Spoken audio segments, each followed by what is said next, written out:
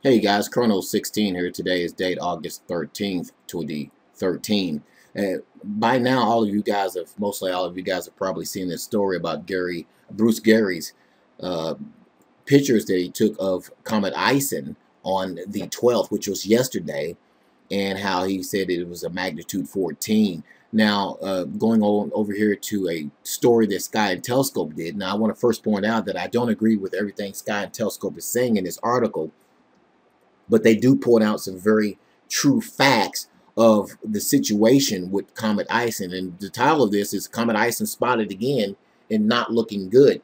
Now, what do they mean by that? Because I've seen some very strange reaction to Bruce Gary's story of how, his pictures and his information he has of Comet ISON. What people are failing to realize is that it was good that he spotted Comet ISON. There's really nothing unusual about that. But the moral of the story is Comet ISON is not as bright as it's supposed to be or as it was predicted to be. And people are seemingly, from what I've seen, they're missing that point, that the comet is not as bright as it should be. Now, since June, Comet ISON has been hidden behind the sun. Now, an amateur imager has just recovered it low in the dawn, and it hasn't been brightening as hoped.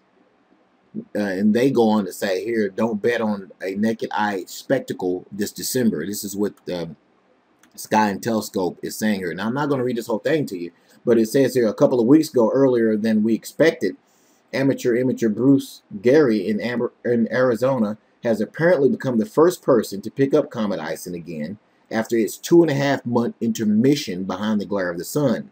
Now, using an 11-inch scope pointing very low in the eastern dawn, and by stacking images, he succeeded in recording a fuzzy point with an anti-sunward tail at Comet ISON's expected position among the stars that are as faint as a magnitude 16.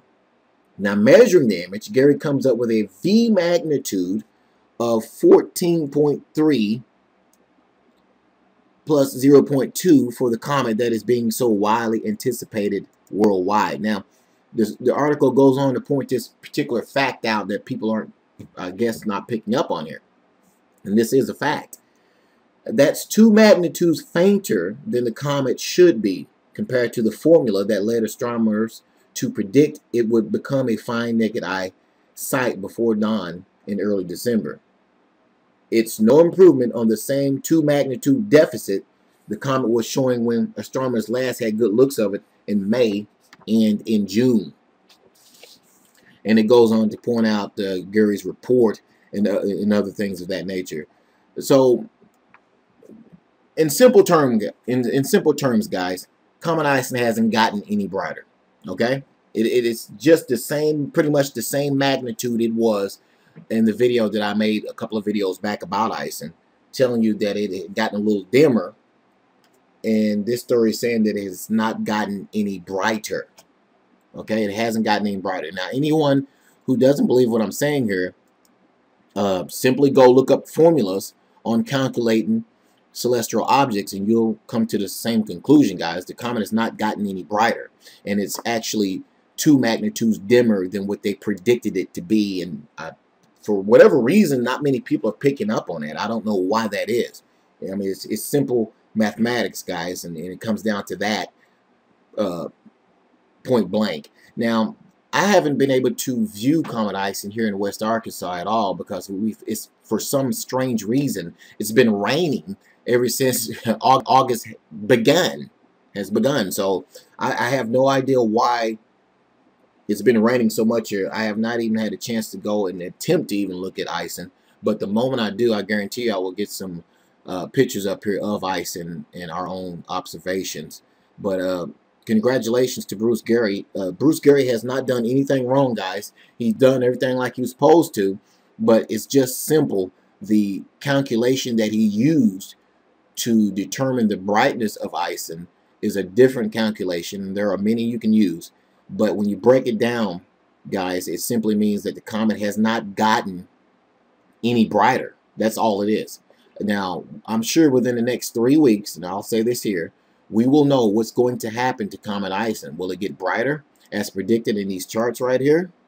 Or will it remain the same, or will it get torn apart? I predict we'll find out for sure within the next let's say 3 to 4 weeks to be on the safe side.